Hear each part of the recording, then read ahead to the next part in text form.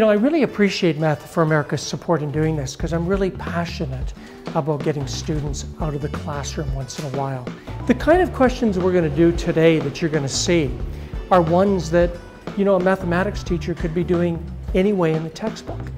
So they're oftentimes you're going to see with what we're going to do, it's straight out of the curriculum from different grade levels. It's just that it's done in a different setting. And it's also giving kids exercise too. I came to New York a few months ago and planned all this out. And basically I just went for a walk and I looked for things.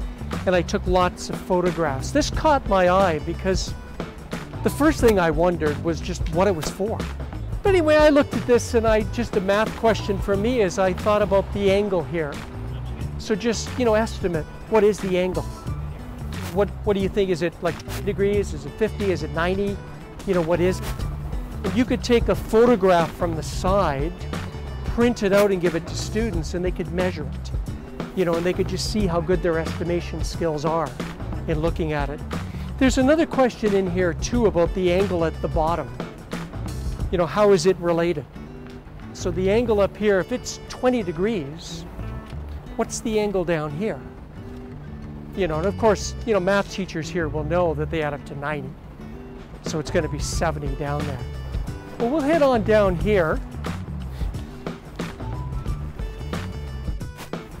I like having scavenger hunts where, students have to search for things and they have to find something. And then I have some mathematical questions, related to it as well. Has anybody spotted it at all? We're actually close by. What's nice right now is you're looking around, right? It's forcing students to actually look around and be observant, which is precisely one of the goals of the trail. So we'll head down to 270. But this circle right here, it's interesting that they didn't fill up the space, with it. Yeah, an interesting question is, what's the biggest circle that you could fit in here? That you could put in there so it would be tangential, here, and to the circle. And same with here. What thinking did they go through to make sure that this is stable? You got people standing up here. You've got stuff on top here. So what have you done to make it stable? Is it just these arms? Is that what's holding it up? What about the stairs over there? Like, how is it being held? That's more getting into physics, and design and architecture, but you can at least have kids just think about it. Do any of you get this? Like, what's this about? Certainly not obvious to me. I really like this for students graphing this because it's not really obvious if there's a pattern or not, right? Is it linear, is it not? So it really forces you to graph it. And to draw the graph and look at. So my question here is graph the cost versus the time, find the line of best fit.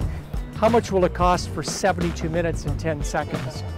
I mean, that seems about as odd as 61 minutes, right? Yeah. Essentially what I do when I walk is I try to be really observant, I'm curious, and I try and look at the world through a mathematical lens.